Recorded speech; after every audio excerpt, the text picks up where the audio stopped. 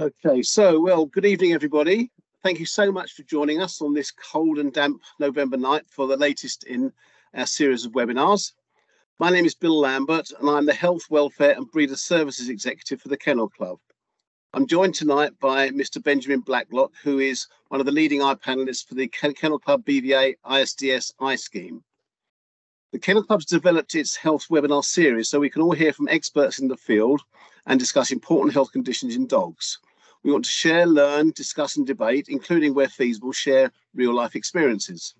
That said, please be aware we're not able to offer you individual veterinary advice, so please do make sure you're registered with your local vet for this, and please do always visit a vet with any concerns you have about your dog. All our webinars are now available on the Kennel Club's YouTube channel, so please go and take a regular look at these, and we'll continue to add content to these on different topics as they develop. Please do be aware you won't be able to speak during the webinar, so please do not raise your hand. We will be welcoming questions at the end of the webinar. We've already received lots of pre-submitted questions, but if you have joined on the Teams app, you can use the Q&A feature to ask any new questions you may have, and we'll try and answer as many of these as we can at the end. So without any further ado, it gives me great pleasure to invite tonight's speaker, veterinary ophthalmologist, Mr. Benjamin Blacklock. Over to you, Ben. Thanks, Bill. Really pleased to be here tonight talking to you all about the hereditary eye disease screening that we offer. So it's going to be a real sort of whistle-stop tour through the history of the scheme and then the diseases we look for this evening. So I hope everyone keeps up, and I'll try and get done in about 45 minutes to an hour, and then hopefully have a few minutes for questions.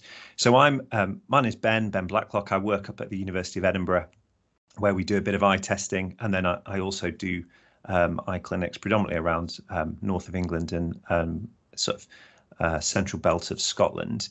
And I've been on the I've been a member of the eye panel since for about 6 years, I think, and then I've been a member of the eye panel working party, this group of us that sort of directs the sort of future direction of the eye panel, for a couple of years now. So let's get started. This is the rough overview of the contents for this evening, and let's just go straight into it. So a quick look at the history and organisation initially. So the eye scheme was first devised back in the 1960s, and so it's been running a long time, and it's a joint initiative between the BVA, so that's the British Veterinary Association, the Kennel Club, and the International Sheepdog Society. There are currently 32 members of the eye panel, and that map there on the screen shows the location of everyone. So some centres only have a single panellist, and some centres have many panellists. So there's not 32 dots there, but 32 panellists around the UK, and we're reasonably well distributed. There's some big gaps. Wales is a large area with lack of panellists, and obviously some areas of Scotland and perhaps southwest England as well. But you can see there's also some eye panellists in Ireland as well. Most panellists are prepared to travel. So if you have a local session in say South Wales, for example, then usually you can request that an eye panellist comes along to a dog show or a testing session. And so by moving around, we can usually cover most of the United Kingdom. How do you get to be an eye panellist? Well, the existing panel is a combination of experienced ophthalmologists from all sorts of backgrounds. Going forwards, any new panelist must be either an experienced certificate holder or a specialist in veterinary ophthalmology. So any panelist that you see is going to have significant experience of examining eyes. It's pretty much going to be all they do all day, every day. And then whatever your level of qualification wanting to join the panel, you still need to observe a number of tests with an existing panelist to make sure you know what you're doing. And then you need to sit in an additional exam as well. Appointments for the eye testing are made directly with the panelist. So there's no need to have a referral like you might require to see the veterinary ophthalmologist normally. You can make appointments directly with the centres, and all the contact details for the panellists are on the BVA website. What are the requirements for you to have your pet undergoing an eye screen? Well, the dog must be microchipped. And then if you are either Kennel Club or International Sheepdog Society registered, you must bring the owner registration certificate as well. And for the Kennel Club, that's the little A5, usually green, sometimes purple if you're an assured breeder certificate. But importantly, it's not the 3 or 5 generation pedigree that people often bring along by mistake.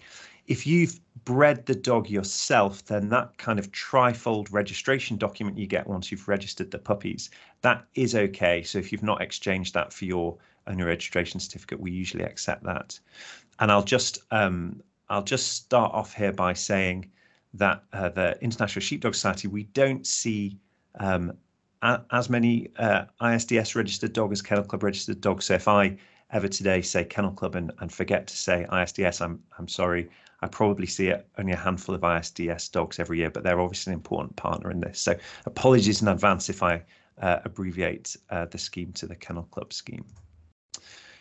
So that's a little bit of history. What about the eye exam itself? And a big question people often ask is, what eye examination screening do I need? So let's have a look at the test. Firstly, the litter screen. This isn't particularly common. We don't get that many litters presenting for litter screens. I wish we had more. This is the list of diseases that's published by the scheme of things that we pick up in litters of puppies. So there's 17 breeds there, and as we go through this evening, I'm going to go through all these diseases listed alongside those breeds. So hopefully by the end of the night, you'll know what all those are. But what do we actually do with the litter screen? So the puppies need to be between 5 and 12 weeks old. It's really important that they're young. So this is typically done with the breeders before rehoming. Now, for the litter screen, the Kennel Club papers often haven't arrived, and that's okay for the litter screen. So for the adult dogs, we really need that Kennel Club paperwork. We're a bit more lenient when it comes to the litters, but they must be microchipped. So, microchipping 5-week-old puppies can be challenging, especially in smaller breeds. So some people choose to leave it till they're a little bit older.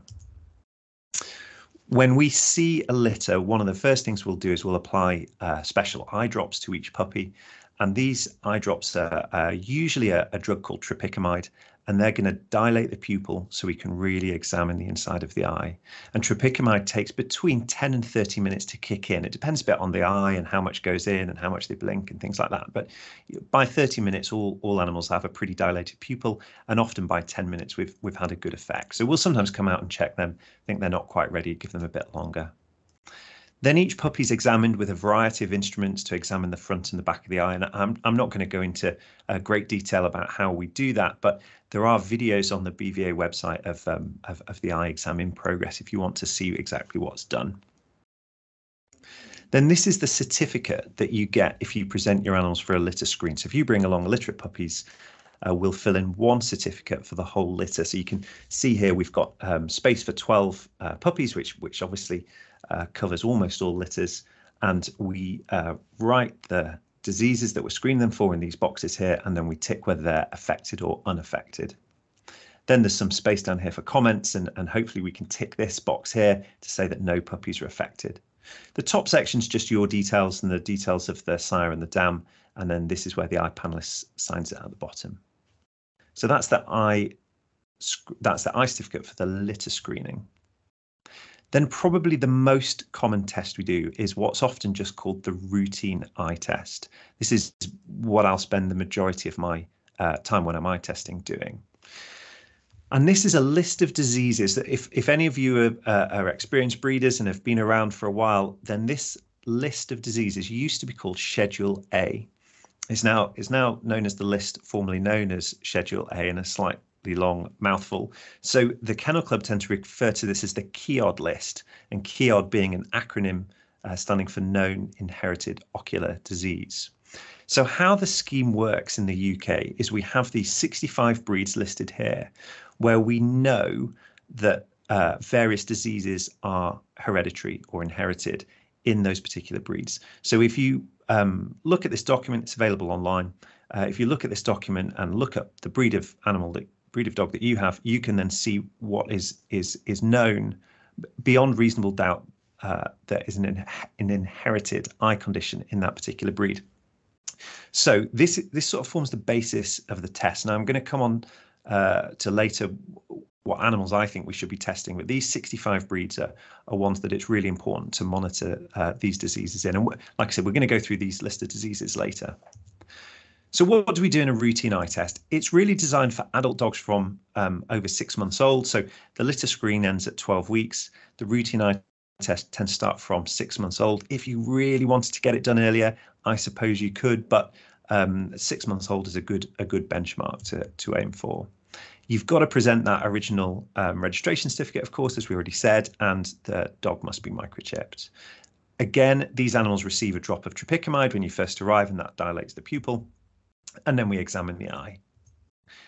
When you get your certificate filled in by the ophthalmologist, that is valid for 12 months. So who should go for a routine eye test? My own personal view is any dog that's used for breeding should have an eye test. Now, that might not be popular, that might not be universally accepted. Owners of breeds of dogs that are not on that list that I popped up a few slides ago may choose not to have a routine eye test, but I feel that all dogs would benefit from an eye exam before breeding, and it really allows us to pick up any problems. And we'll come on to that more later. But this is the certificate that you would get. So I'm just going to go through this in the next few slides in a bit more detail. So the top section up here again is just your details and your pet's details.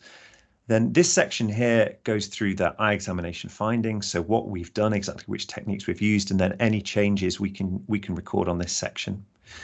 Down here, this inherited eye disease status section, this is where we certify an animal as affected or unaffected for those diseases on that list. And then down here is other diseases that aren't necessarily on the on that known inherited diseases list, but things that we're monitoring. So you might sometimes see a tick in perhaps a distichiasis box to show that your dog has extra eyelashes, and it might not necessarily be a known inherited disease in that breed, but it's something we want to monitor. And then the panelist will sign down below. So let's have an example. So I've just pulled off the from that table the Labrador Retriever. The Labrador Retriever we certify for 5 different conditions. So for the Kennel Club or ISDS registered dog over here, let's pretend we're doing a Labrador. So if I had done an eye test on this Labrador and it was all clear, then I would tick the 5 diseases that we monitor. And then some panelists will put lines through these unused boxes. Not everybody does, but a lot of people do, just for neatness and to avoid any confusion. Now, if you presented a non-Kennel Club registered dog, perhaps you have a Labrador that's not registered with the Kennel Club, or perhaps you've got a Labradoodle, you know, a breed that is not, the Kennel Club don't register, then actually the panelist puts a line through that inherited eye disease section, but they will write any findings in this section and they will be able to tick the boxes here. So for example, if a Labradoodle was examined and had a cataract that looked like a hereditary cataract, they would write that there and they could tick this box here, posterior polar subcapsular cataract, which is probably the type it would be. So any dog can present for the eye test, but you'll get a line through this if it's not on that list of known inherited ocular diseases. So that's the routine portion of the eye test. What about the glaucoma test or the gonioscopy?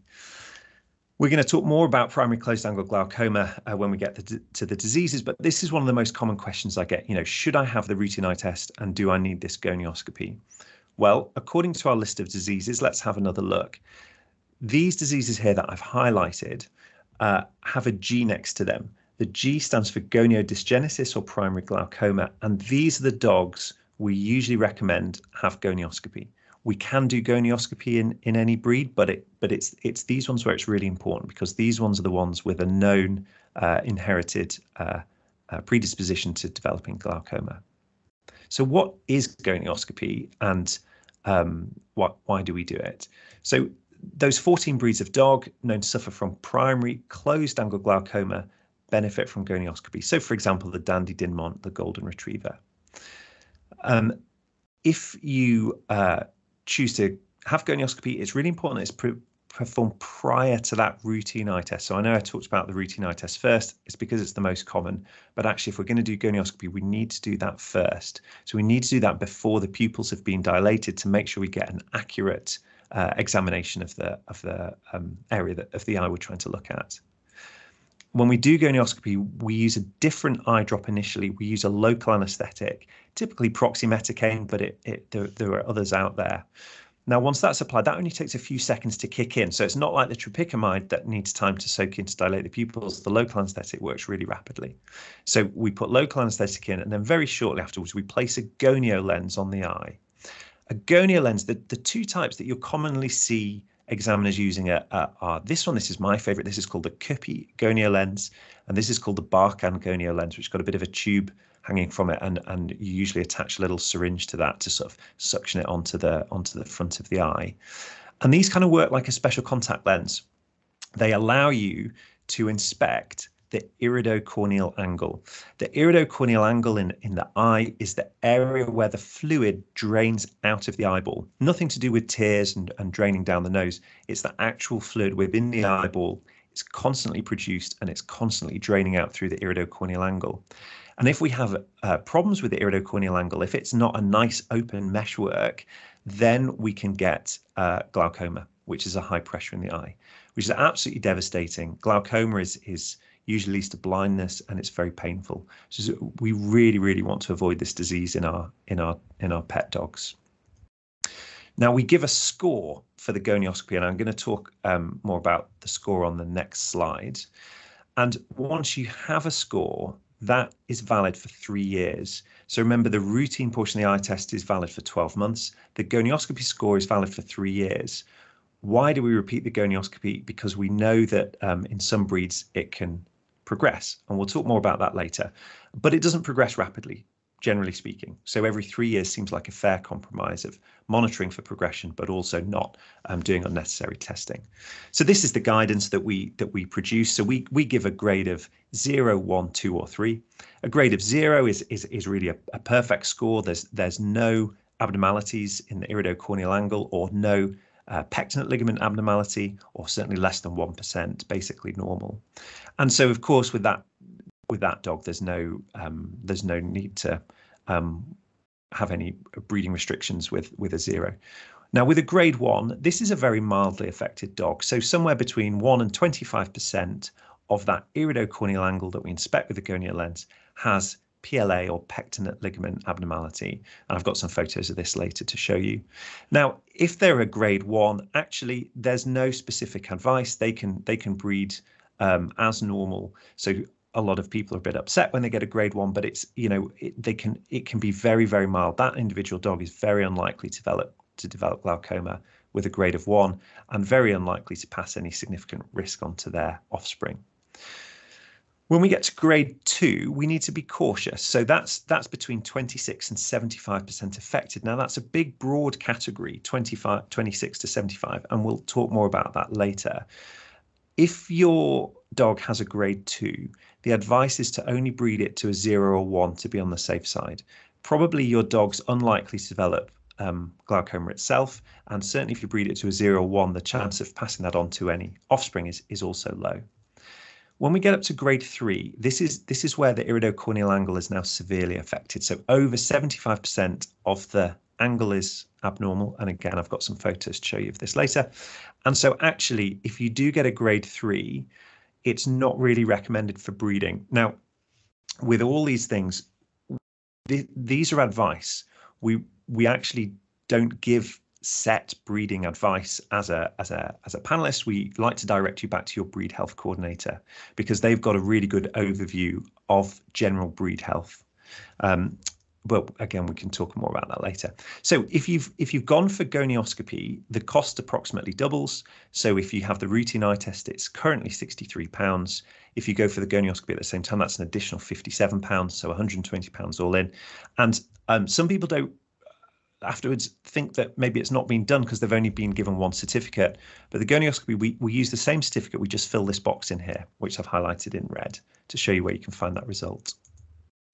Now, far less commonly is the test for primary closed angle glaucoma, sorry, primary open angle glaucoma. There's a typo on that slide, I apologize. And here we use a technique called tonometry. Now we don't do this often because there's only 3 breeds on our known inherited ocular disease list that suffer from this open angle glaucoma. What do we do with this? We use a digital tonometer to measure the pressure. So this is very rarely done as part of the eye test.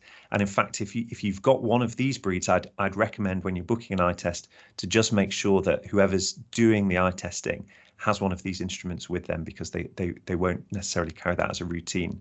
But it's recommended in 3 breeds of dog: the Shar-Pei, Basset, and Petit Basset Griffon Vendine. Again, this test is performed prior to the routine eye test. Sometimes local anaesthetics used. It depends what type of tonometer. If the panelist is using one of these 2 on the left, they don't require topical anaesthetic. This one does. It doesn't matter. They're all very accurate. And it gives you this digital readout of the intraocular pressure. Some of you may have had this done at your opticians. In fact, I had my eyes checked earlier this week, and they used one of these on me. So that was pretty good.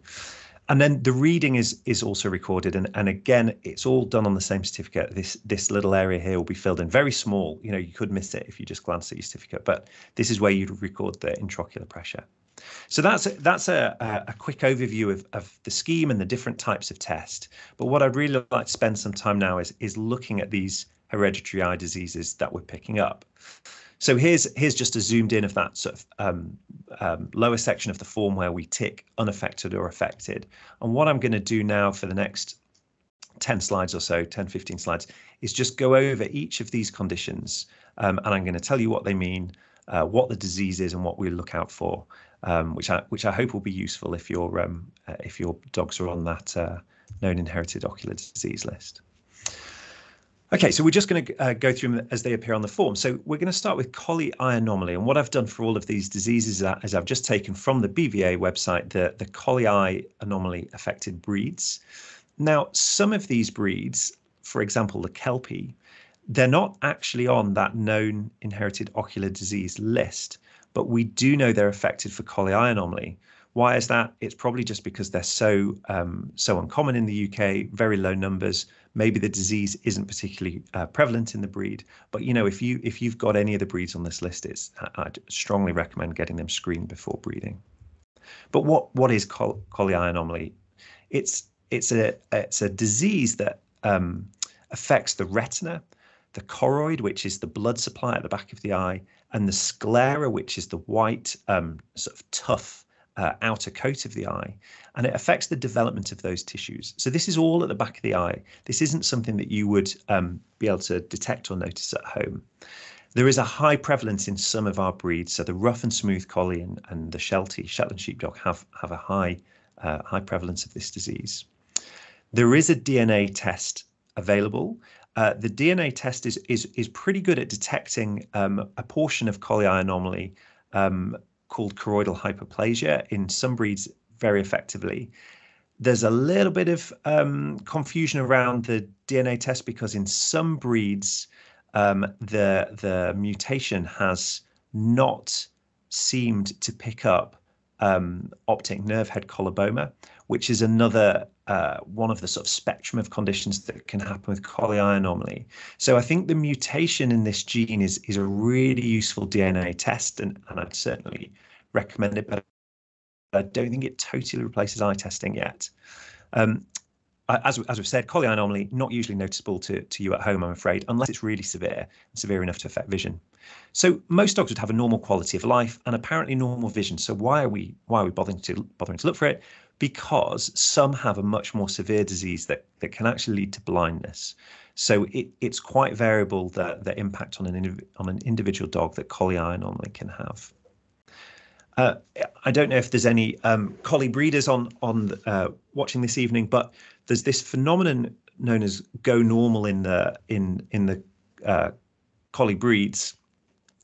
And what people mean by go normal is that the ability to detect collie eye anomaly is lost as these animals get older.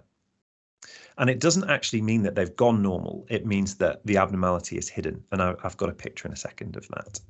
So what is the best way if we want to eradicate eradicate or control collie eye anomaly. Why litter screening? Because of this go normal phenomenon. So there's a couple of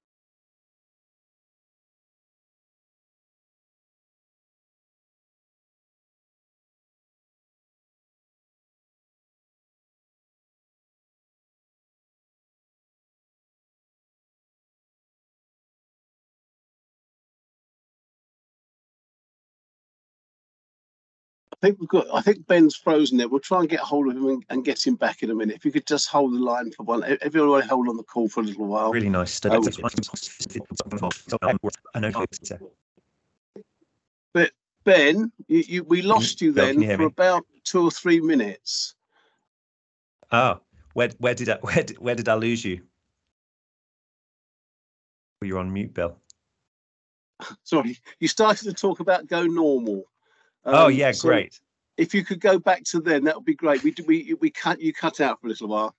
Oh no, sorry about that. I'll try. Okay. I'll try to go normal. Talking about go normal. So go normal is this phenomenon where the development of the eye obscures the abnormality. So these dogs don't really go normal. It just means you can't detect the collie eye anomaly. And I was just mentioning there's a couple of studies out there which have proven that if you eye test at 7-week-old puppies and then again in older dogs over 3 months old, actually you'll probably miss about half of the ones that were abnormal at 7 weeks old. So it's really important to test these collies young, and actually I like to test them between 5 and 7 weeks old, which I know is very young, but if we wait till they're pushing 12 weeks, we may well miss some of these. But together, litter screening and DNA testing together work really well in this disease. So the mutation in the gene is really important and will help pick up a lot of disease, but there are just certain aspects of the disease that don't seem to always get picked up by this mutation. So here's a picture of a young puppy, really nice age to be presented. I can't remember the exact age, but probably 7-8 weeks old, with this large pale patch. This is the classic choroidal hypoplasia that we see. And this is a normal eye up here. It wasn't actually a collie, but just a normal eye. And what happens is this reflective layer in the back of a dog's eye, it's called the tapetum. This tapetum develops and can obscure this abnormality here, which is why it's so important to screen them young. So, this dog could well end up looking like this as an adult, and that will be termed go normal. And of course, it's not gone normal. It's the abnormality is hidden. I hope that makes sense. So moving swiftly on to retinal dysplasias. And retinal dysplasia, so the retina is the layer of cells at the back of the eye that detects light and allows us and our animals to see. The retinal dysplasia results from an abnormal development of a retina in the uterus. So when the dog's a fetus, there's a really wide variation in appearance.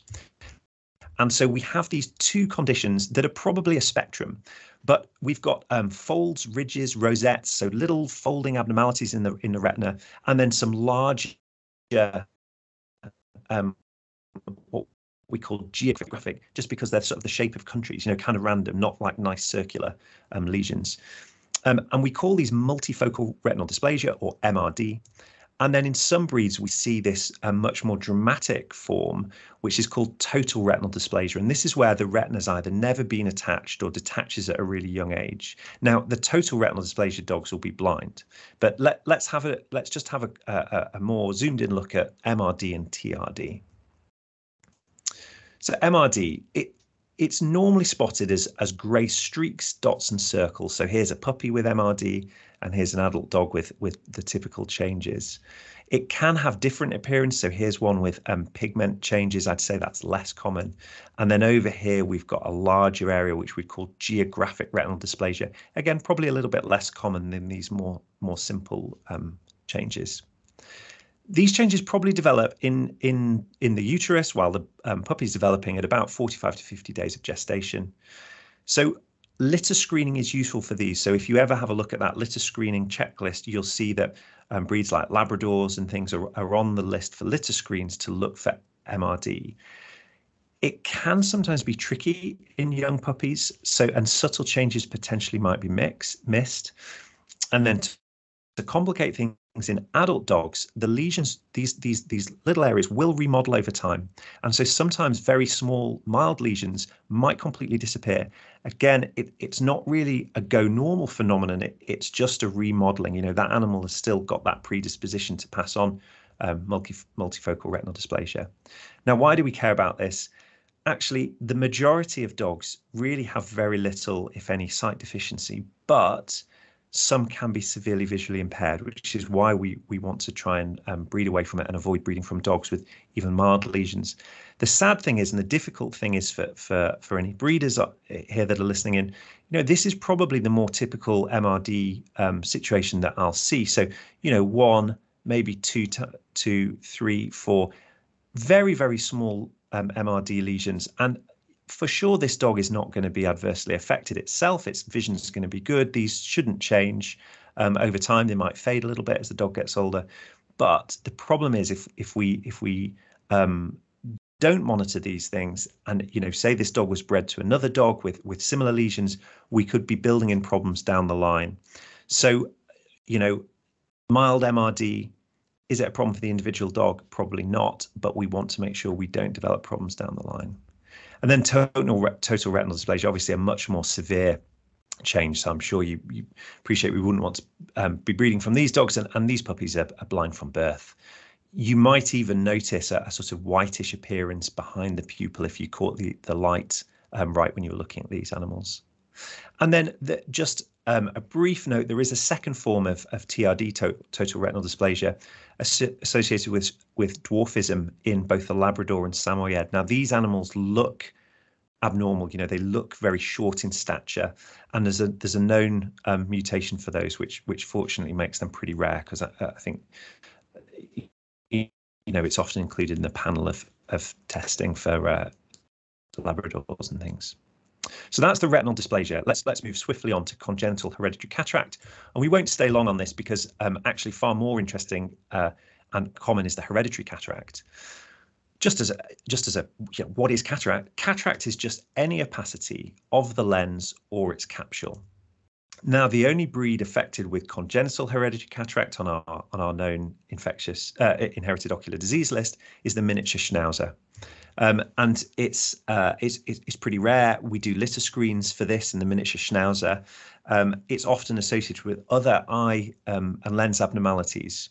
Although the cataract itself might not progress, the eyes often can be small. They can have this abnormal eye movement that we call nystagmus, sort of searching nystagmus, where the eyes sort of don't fix properly. Fortunately, relatively uncommon. We'll come back to the miniature Schnauzer when we talk about the hereditary cataract later.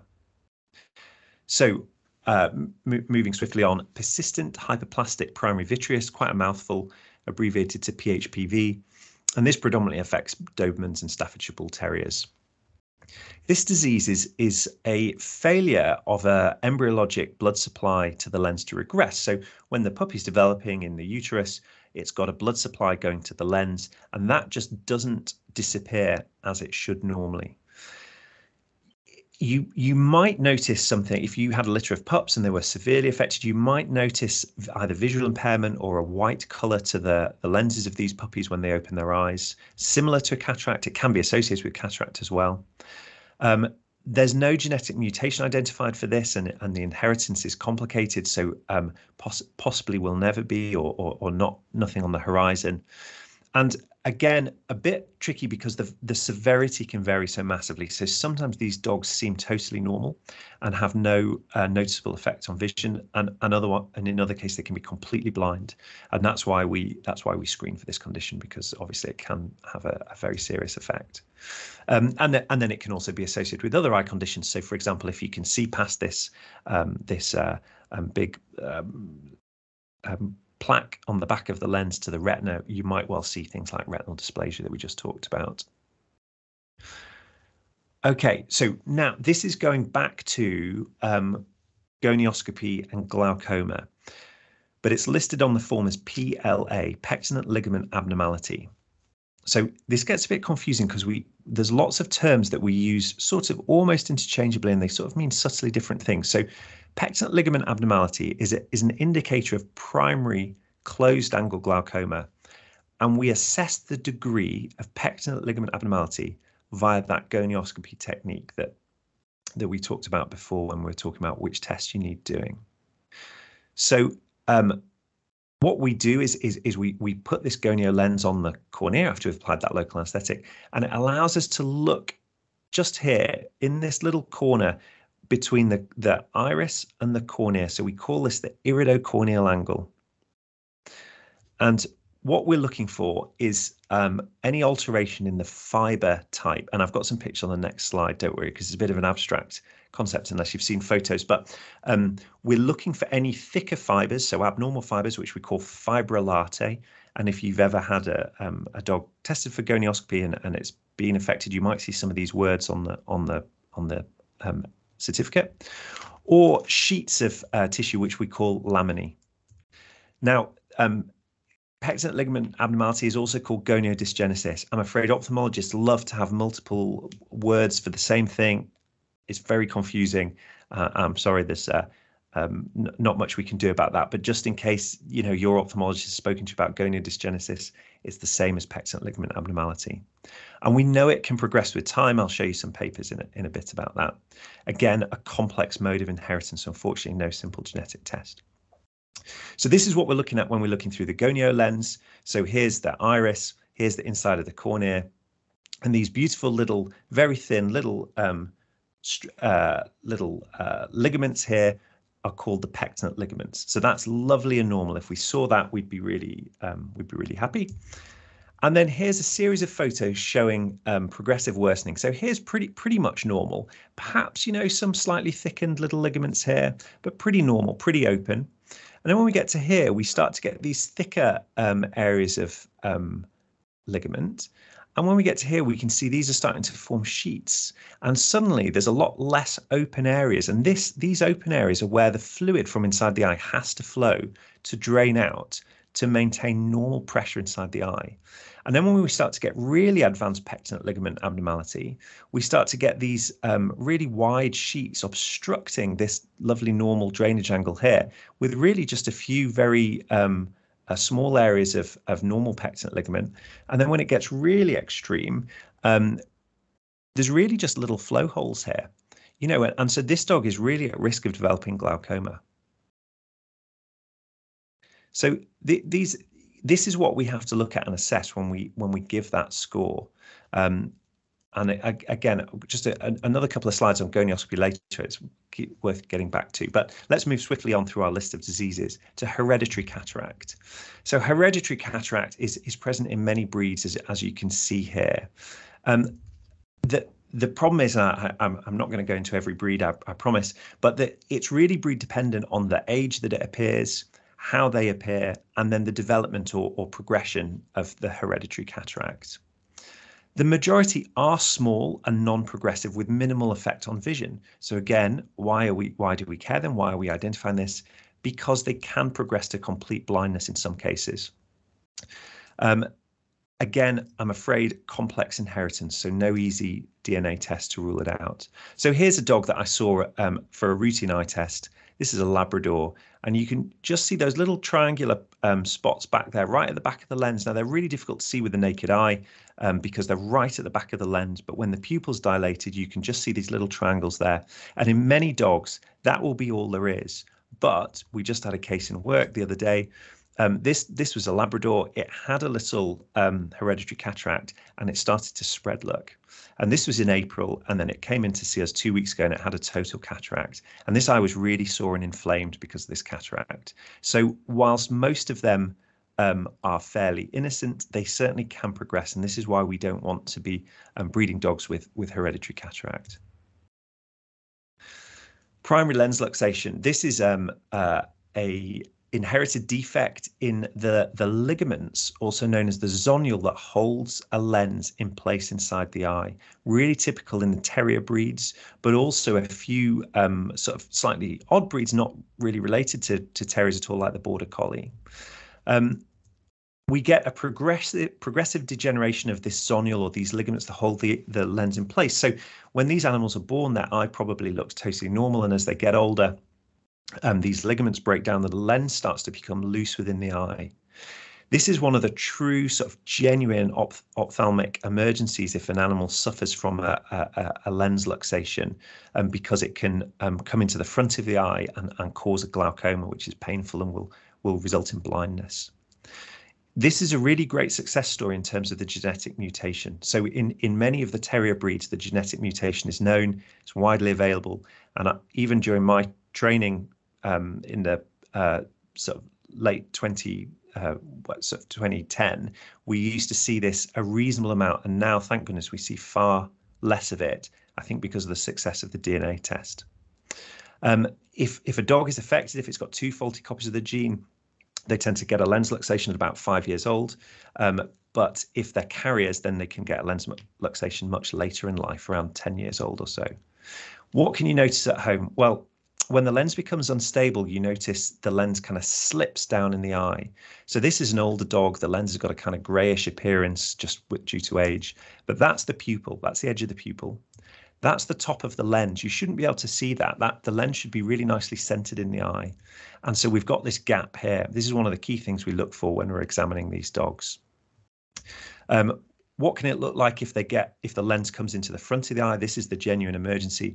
They can look odd. You know, you wouldn't necessarily know what was going on just looking at this dog, but you probably tell something was unusual with its eye. And when you look closer, you know, this is the lens, and it's completely moved into the front chamber, what we call the anterior chamber of the eye. And this has to be removed really quickly. Otherwise, this eye is going to go blind. It's going to cause a lot of damage.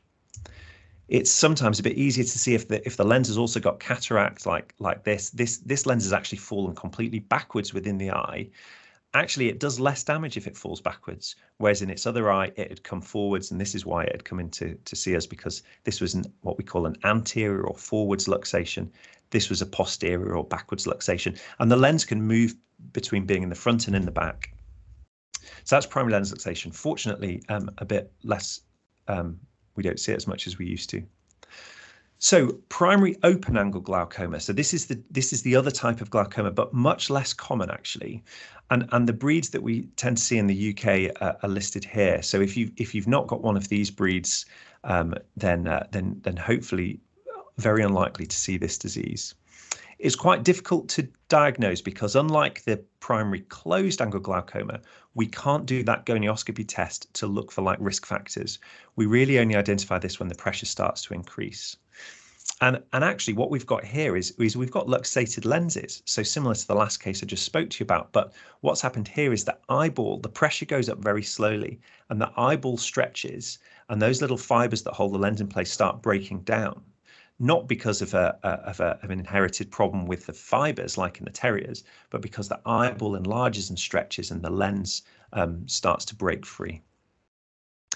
There are genetic tests for some of these breeds, and so they can be quite useful.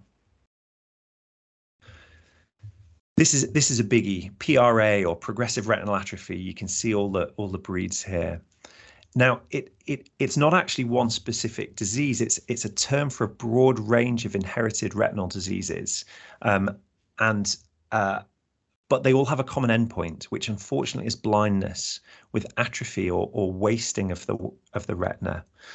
And so what will you tend to notice? It's usually a loss of night vision followed by a loss of day vision, happening over sort of months to years. It doesn't tend to happen quickly. I'm afraid there's no treatment for it. And genetic mutations have been identified for many, but not all types of PRA. So, for example, if you've got golden retrievers, there's 3 commonly tested for variants of PRA, but there are some that are not picked up by the genetic testing, which is why that eye testing continues to be important. Now, it can be tricky to pick this up. Here on the left, we've got a really advanced retinal atrophy case, progressive retinal atrophy case with no blood vessels, and it's got a really bright, shiny appearance. Compare that to the normal eye here on the right, and you can see the difference there. But what's difficult is the sort of the variation. So, in the early stages of PRA, you just get a slight thinning of these blood vessels, and it can be quite tricky to pick up. So in a lot of breeds, we only start to really accurately pick this up 5, 6, 7 years old, perhaps after the breeding days are gone of these patients. Okay, last but not least, retinal pigment epithelial dystrophy, or RPED. Now, this used to be called central progressive retinal atrophy. So in a lot of the older textbooks and things, you might still see it referred to as that. And here are the breeds we look for it in the UK. It's another degenerative condition of the retina, but it affects a very specific layer in the retina called the RPE, or retinal pigment epithelium. What that RPE does is it's really important in the kind of recycling and maintenance of a healthy retina. So when our eyes detect light, they use photopigments. Those are the special chemicals that detect the light waves. And those photopigments are used up, and then the RPE recycles them. And if the RPE isn't working properly, it leads to accumulations of these degenerated photopigments, which can damage the cells in a kind of a nutshell. It's variable age and onset. We don't see it that often, certainly not as common as PRA in my experience. And the interesting thing is it's linked to vitamin E deficiencies or metabolic issues in some of the breeds. And there's probably not time to go into that. We could probably talk about that itself for an hour or so. But the peripheral vision might be spared in these animals. So unlike the PRA, which always progresses to blindness, in RPED, these dogs might you might notice that they're happy to work in dimmer light, but in bright light they don't like it because they can't see very well.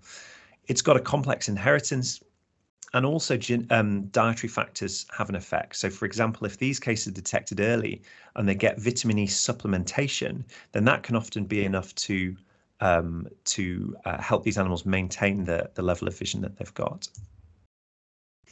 So here's some pictures from the textbook of RPED, pretty dramatic. Here's our normal again, just for comparison. And then here's a case that I saw recently. So, people always pick the best pictures for the textbook. Actually, it can be a whole lot more subtle. So here, this case we initially thought had a PRA because it had this atrophy of its blood vessels, a kind of bright, shiny appearance, which implying atrophy, but just these few little specks of pigment. And actually, when we tested it, it did have low vitamin E. So actually, that dog had RPED. Okay, so that, appreciate really quick run through, but we've only got an hour. So what other eye diseases do we identify? So these diseases here are not on the known inherited ocular disease list for hereditary eye disease.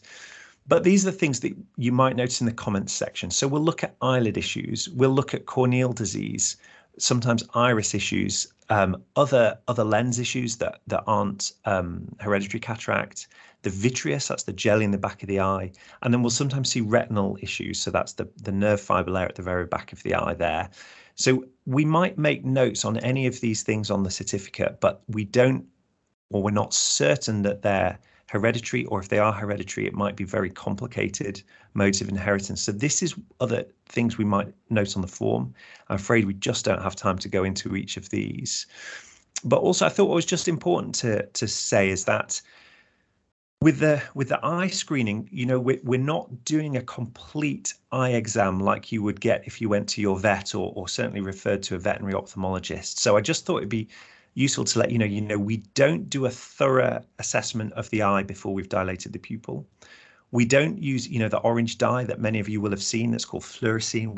We don't use fluorescein staining during the eye test. We don't measure the tear production with the Schirmer tear test.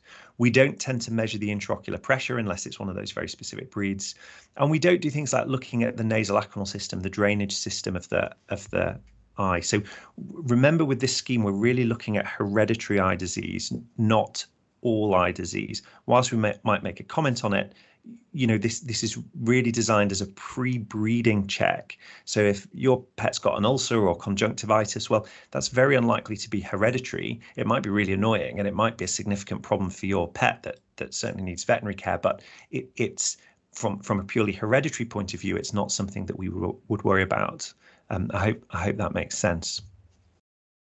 So that's, whistle stop tour through the diseases.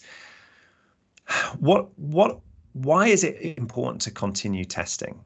So, in breeding animals, we recommend examination every 12 months. And a lot of people might get fed up of that. They get a clear certificate at 1-2 years old and they think, well, do I really need to get this done? So why do we recommend you keep coming back? Well, that's because many diseases do develop as an animal gets older. So the recommendation is we've tried to move away from saying you must have an annual eye test, but instead we say that you should have had an eye test within 12 months of breeding. So, if you're going to take a litter at 2 years old, get an eye test done at 18 months, 2 years. And then if you're not going to take another litter for a couple of years, well, then fine. But make sure you get another eye test before you organise the next breeding session, if that makes sense. So have a valid certificate at the time of breeding to pick up some of those diseases that might develop as the animal gets older. And remember that just because a disease isn't on that list, new diseases emerge all the time. We've got we might get to a couple of examples of those, and then if you look really into all the data, a lot of diseases actually have been reported in certain breeds, but because they're at a really low prevalence, we're not marking them as affected or unaffected for that. We have this kind of 1% prevalence rate, where if it's below that, we take them off that list because it's not a big enough concern for really concerted effort to look at that disease. But also, there's no genetic test for many of the diseases that we examine for. So it's really important to keep coming back, and ideally it would be really important to come back when animals get to about 8 years old, because although their breeding days are probably done, that's how you really pick up these later onset inherited diseases. So, for example, going back to the golden retriever, we've got 3 known mutations for the PRA in the golden retriever, PRCD, and then golden retriever PRA1 and golden retriever PRA2. But we still see PRA in the golden retriever, even though they're negative for those 3 mutations, those 3 genetic tests. Why is that? Because sporadically, some other form of PRA will develop in a breed. And so it's the genetics and things is not the whole story. We need to keep doing the eye exams.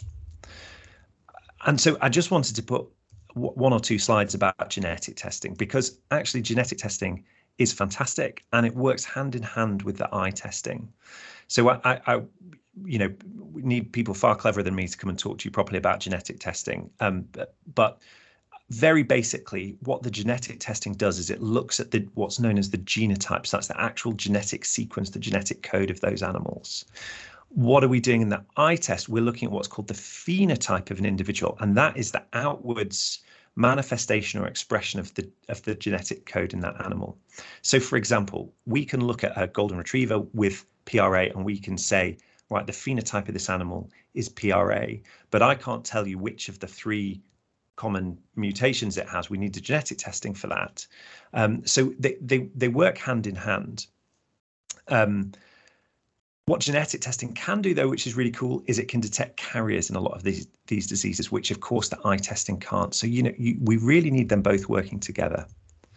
The simple inherited diseases are caused by a single gene mutation, and these are, the Kennel Club Genetics Centre, run by Catherine Mellosh, that was at the Animal Health Trust for years and then is now at Cambridge University, has really done amazing work in this area over the last 20 years or more, finding these gene mutations. Catherine and her team are really, really good at this. And because of her and collaborators around the world, of course, but, we've got genetic tests for many of these diseases. Where it becomes tricky is complex inherited diseases, because there's no one mutation. It's the additive effect of many different genes. So, for example, the pectinate ligament abnormality and probably the hereditary cataract. There's no one mutation that causes that, but it's probably the combination of all the genes from the mum and the dad coming together to form disease in that individual. Think of height in people. There's not like a tall gene and a short gene. There's an interaction of loads of different genes plus environmental factors that lead to your final height. But the list of mutations is growing, and I'd really encourage you to check out this website. And if I'll just go to a screenshot of the website. You can type in the breed here, and it will tell you what known mutations there are and tell you all about it. It's quite scientific, but it's a really good source of information. So I just wanted to spend a few minutes talking about some of the controversies. Maybe it's too strong a word, but to do with the test. You know, no panelist would say that the eye test is perfect, but if we look at the principles of health screening, and this is according to an old couple of authors from the 60s, from the World Health Organization, you know, they said that screening needs to be based on a reliable but not necessarily perfect test, reach as large a proportion of the breeding population as possible, and that's where we need to really work together to eye test as many breeding dogs as possible, be easy to perform repeatably, be economically viable, and to detect affected individuals as early as possible. So on these criteria, I think the eye test is pretty good. I like I say, I would like to reach more population, but I think it's pretty good. So, but why do we have these controversies? Why do people get fed up with eye testing? Well, as we've already said, some diseases only appear later in life after breeding has ended. So, you know, the worst case scenario is a stud dog that's sired however many litters, and then it develops a cataract or PRA at 8-9 years old. You know, that's bad. That's spread a lot of bad genes throughout the population. What I think is difficult for us as eye panelists is that we know that some non-inherited diseases can mimic inherited diseases. So, for example, a viral infection of the dam could affect the puppies as they're developing in uterus, and they could have changes in their retina that look like multifocal retinal dysplasia. And then we mark that animal down as being affected for multifocal retinal dysplasia and withdraw it from the breeding pool or advise it's removed from the breeding pool when it's actually was not an inherited multifocal retinal dysplasia. And there's you know, unfortunately there's nothing we can do about that. We always will try and give dogs the benefit of the doubt if possible, but if it's a characteristic appearance, then we would mark it down as affected. And we know that sometimes we might be marking down dogs as affected when it's not truly inherited, but rather something that's affected that individual dog. And that's a limitation of the testing. We've already said complex genetic and environmental factors are present for some diseases like hereditary cataract. So, you know, for example, a family can be, you know, several generations clear of hereditary cataract, and then one litter has one or more affected dogs, and that's really difficult for people to take and understand. And you know, you totally have my sympathy. And unfortunately, it's due to the complex nature of the genetics in a lot of cases. And then just a brief final word on gonioscopy. I'm wrapping up, I promise. As always, I always talk a bit too much on gonioscopy, because I know some breed societies are not particularly happy with having to undergo gonioscopy. I mean, I think so. Gonioscopy is, you know, it's an indicator of a risk of development of glaucoma. So lots of people will say, well, you know, I had a grade 3 dog and it never developed glaucoma. For sure, that can definitely happen. But that dog is definitely at a higher risk of developing glaucoma. And when we see clinical glaucoma cases come into the being referred, they will have grade 3 angles. So whilst having a grade 3 doesn't necessarily mean that you'll get glaucoma, if you've got glaucoma, you'll have a grade 3 angle in the breeds where it's a primary closed angle glaucoma. And we know, you know, there's some old studies, well, oldish now, from the 90s that looked at the risk, you know, associating gonioscopy scores with glaucoma. Only in the flat coat retriever is the only paper I've read, but that did show an association. Historically, so only 5-6 years ago or so, gonioscopy was deemed a once in a lifetime test. So you went along, you got your gonioscopy, and you were given either unaffected or affected. And it used to be the unaffected ones were less than 25% abnormal in the pectinate ligament abnormality, and affected ones were greater than 25%. And then a couple of papers came out that actually looked at flat coats in one paper and then Welsh Springer Spaniels in another paper. And they showed that in the flat coats, 40% of dogs had progression of the pectinate ligament abnormality. It was called pectinate ligament dysplasia then. This is a typical thing that ophthalmologists do, I'm sorry. But so 40% of flat coats progressed, and 53% of the Welsh Springers progressed. So because of that, we know that we shouldn't just do it as a once in a lifetime test. We know it's going to progress as they get older, and it's really important to have that data to find out where these animals end up. So now we give a grade. I think it's better. I think it's probably not totally perfect.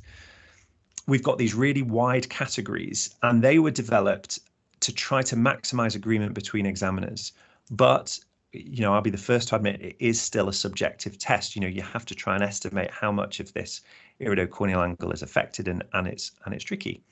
It's definitely easier in some breeds. So a little Dandy Dinmont or Cocker Spaniel that sits there looking up at you is dead easy. Very, very difficult to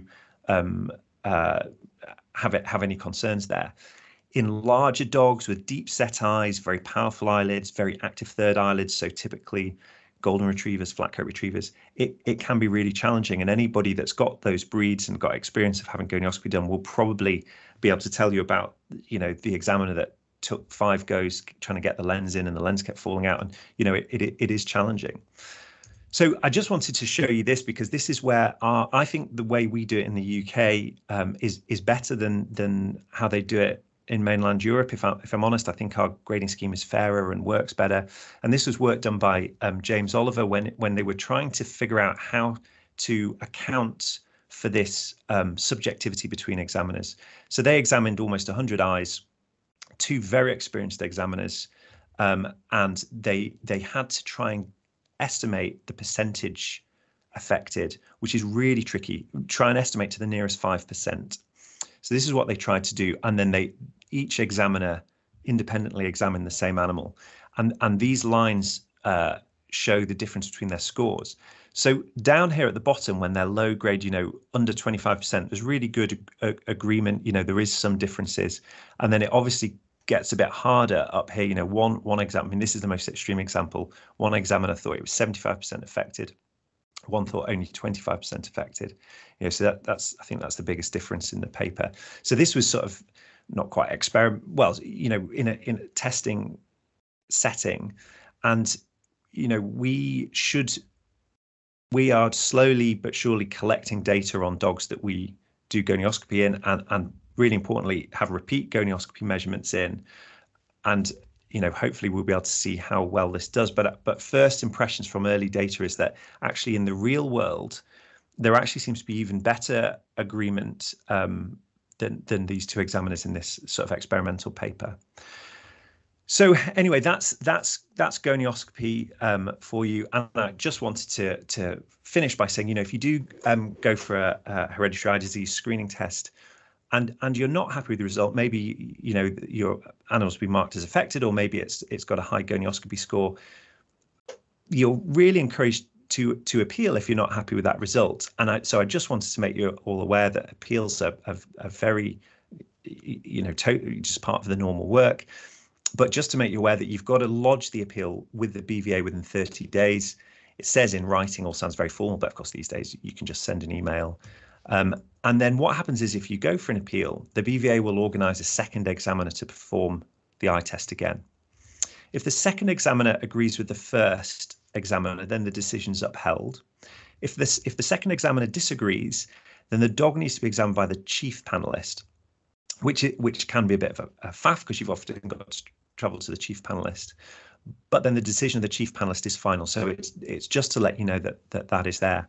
So I think I've spoken for slightly longer than I wanted to. I hope you'll excuse me. I hope you found it interesting.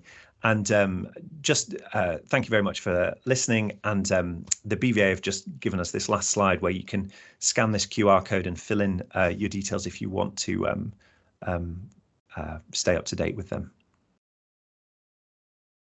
Ben, thank you so much for that. It really was interesting. I could have listened to you for all night, but we have only got limited time. I have got a few questions, so thank you so much. So if I could just ask you some of the questions that have come through, and some of them have been pre-submitted.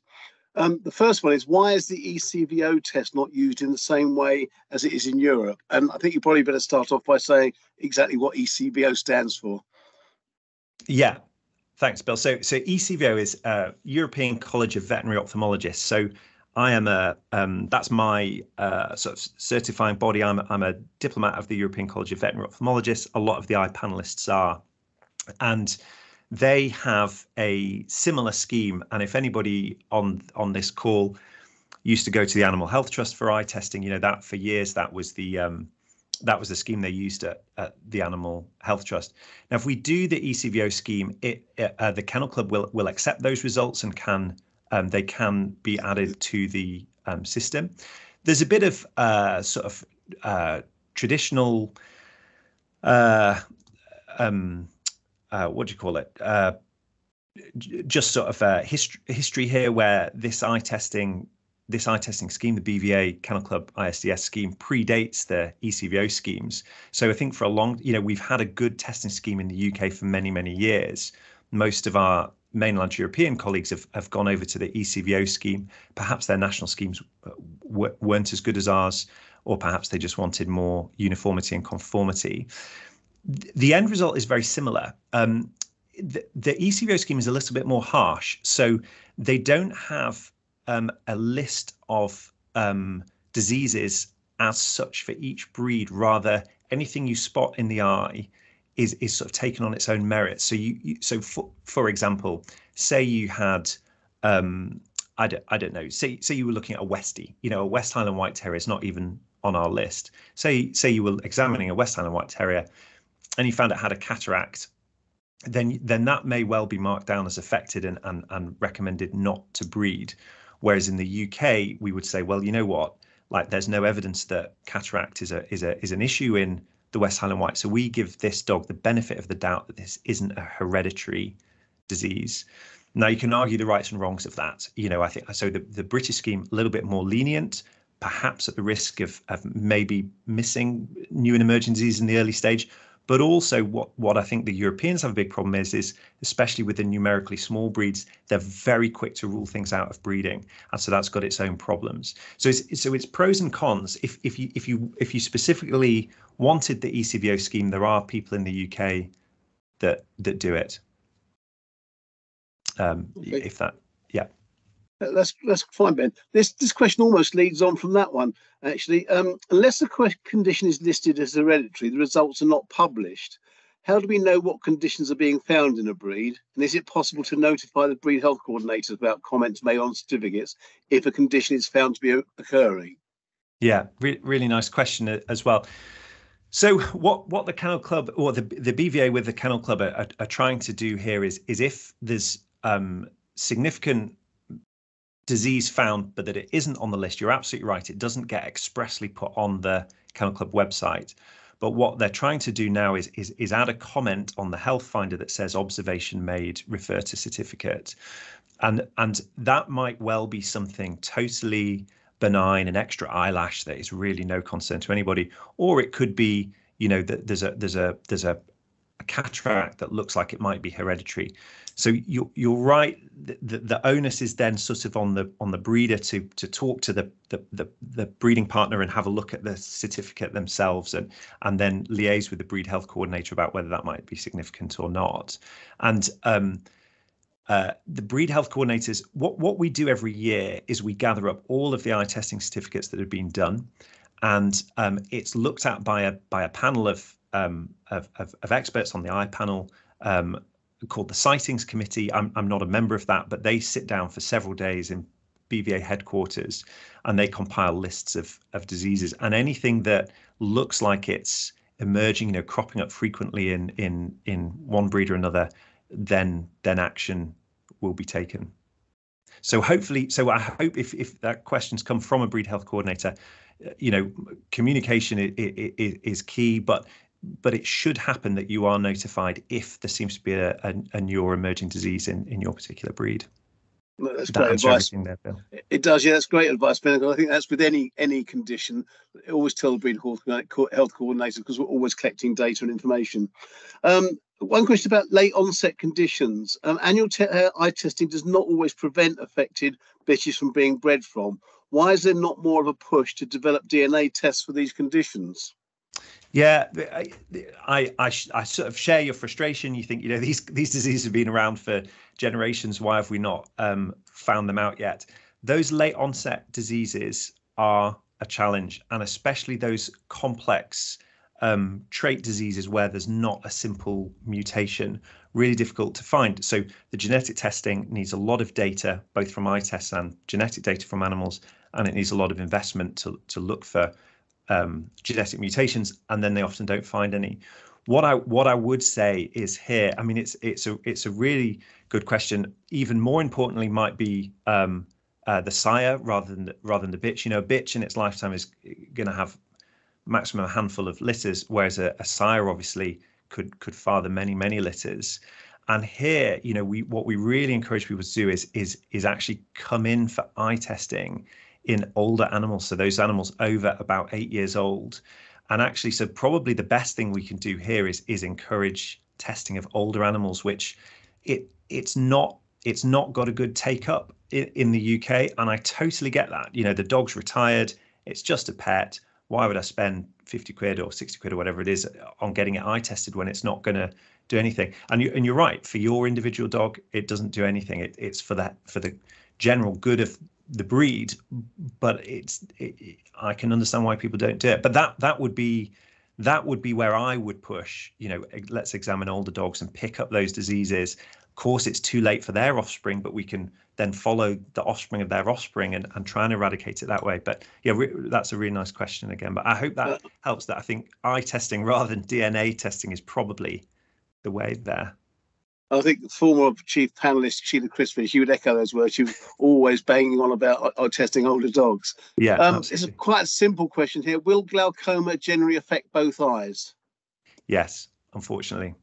If it's primary glaucoma, it's very, very sad. It will almost inevitably affect both eyes, and both eyes will go blind. It's a really depressing disease. Okay. So I think you've touched on this one. Just a little bit more explanation, perhaps. Please, can you explain more about MRD? I've known dogs have had an eye check and been told they have MRD. Sometimes quite a large number of foals. 1 or 2 later, they're rechecked and they don't have them. How is it possible? And how can they be? How can you have confidence that they're going to be clear 1 year, not the next?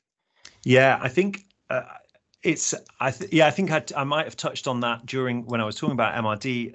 There's a few different possible explanations. I think, if without knowing the specifics is difficult. I think sometimes if they're detected as young puppies on a litter screen, it's almost like the eyeball. It's almost like the retina is too big to fit inside the eyeball, and so sometimes you pick them up on a litter screen, and then when you see them at 1 year, 18 months old, the retina is kind of smoothed out, and they're no longer detectable. That doesn't happen that often because we don't get that many for litter screening.